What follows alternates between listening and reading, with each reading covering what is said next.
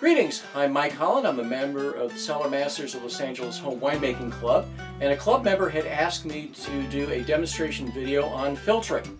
And through the magic of video, we are going to do a flashback.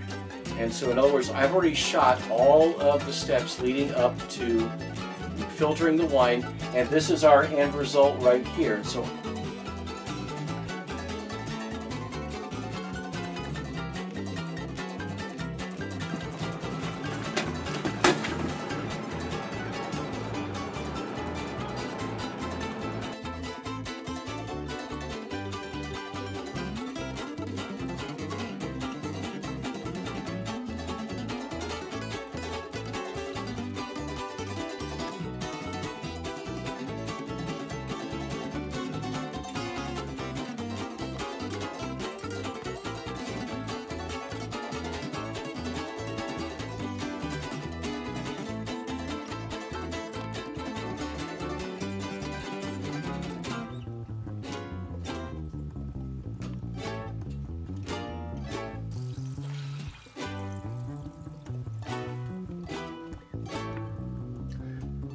So here are the other players in our filtering process. From start to finish, we have the source wine. In this case, it's going to be 5 gallons of chilled Chardonnay. A gallon bottle of sanitizer, which the filters, of course, are soaking in that bucket there. A mini jet, which is the source of our filtration, and I'm not going to show you all of the hooking up of hoses. We'll just skip all that. Okay, so the filters have now been put into the filtration system. As you can see, there's 3 of them here, and the hoses are hooked up. There's 3 hoses. There is the intake hose, which is going to go from the source wine to the impeller pump. Then there is the hose that goes from the pump to the filter array. It's a little hard to see, but it's right there. And then the outlet, which is from the filters, when it's all said and done, down to the final destination, which is going to be our carboy. Now, all of those hoses, all 3 of them right now, are sitting in our jug of sanitizer, because we're going to go ahead and we're going to sanitize the filters with standard bimetasulfite, and we're going to let that run for about 5 minutes. And so once it's finished, then we'll swap it over for water. So we're going to go ahead and turn on the pump, see if it starts to do an intake. All right, fine. So now that's starting to flow, which you may or may not be able to see. Next time I'll use colored water for a demonstration like this. So here we've got our timer, and we're going to let it go for exactly 5 minutes.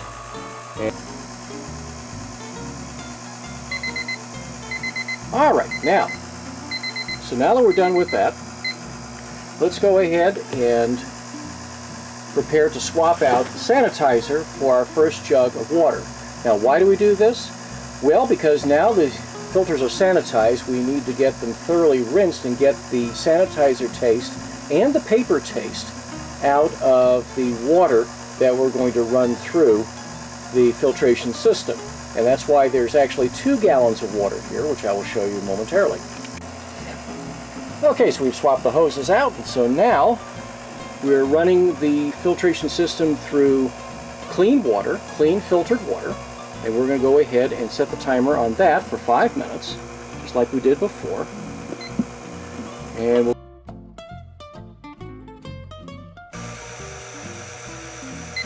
And by the miracle of video, here we are.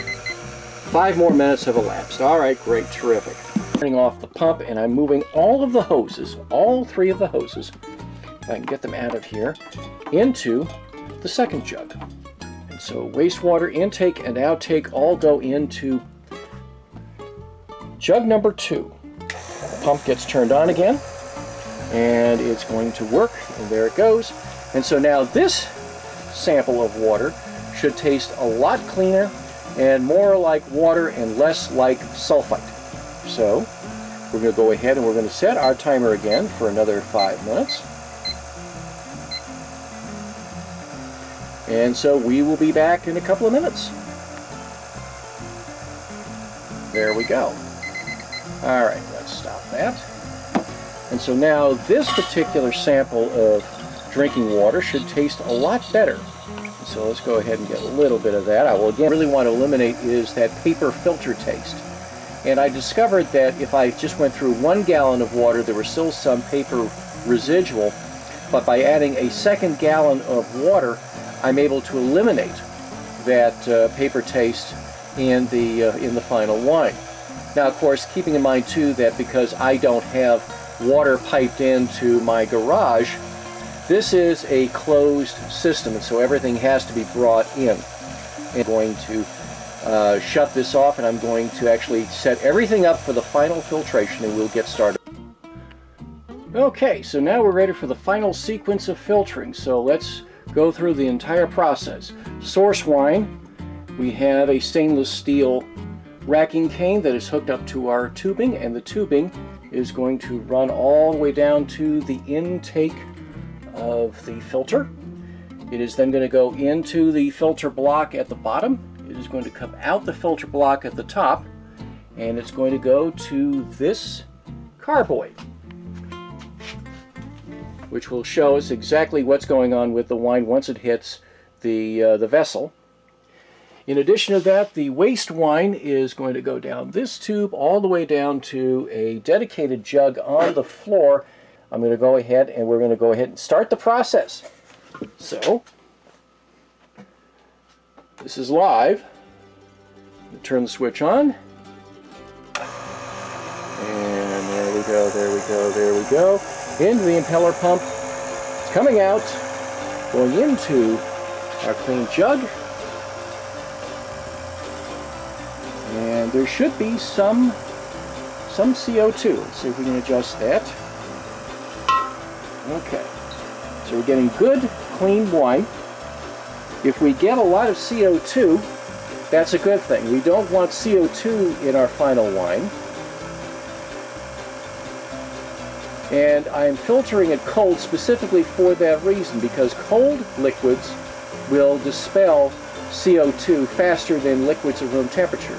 If you want to try an experiment, take 2 bottles of soda, the same soda, put one in the fridge, keep one at room temp, open them both up. And then over a period of days, go ahead and open them both up at the same time and see which one loses its gas the fastest. And the answer is going to be the cold one.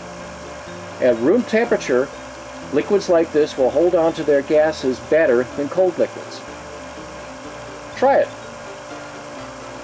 I'm going to go ahead and I'm going to pull a small sample, So 10 months ago, this Chardonnay was just juice. Here in late July, we're now going to be filtering it and bottling it probably in the next few weeks, but it is clear, even with the opaque in the glass because it's cold.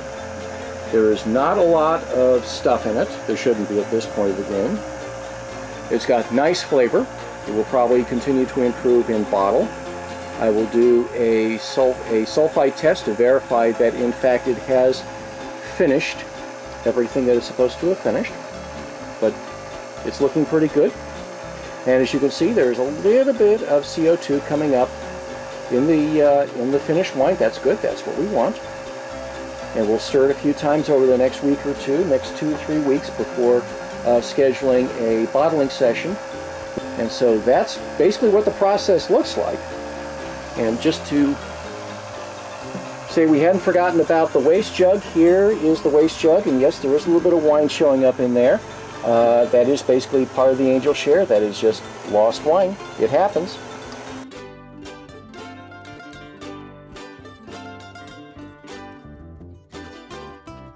Boy, wasn't that fascinating. I should mention, by the way, that my little garage winery is very, very small, and so if you would notice anything was cramped, that's the reason why. Our winery is so small. How small is it? Our winery is so small that the mice are hunchbacked. Our winery is so small. How small is it? We have to step outside to change our minds. So, what all of this has resulted in is you have 2 carboys of filtered Chardonnay, All of this wine is going to be filtered in, or it's going to be racked into this 7.75 keg down here. It's going to be topped off with gas, and we're just going to set that aside, and we're going to leave it alone until we are ready to bottle it, which is a completely another video, which we may or may not do this year. But thank you for watching. Enjoy yourselves, stay safe, and we'll see you on the next one. Bye-bye.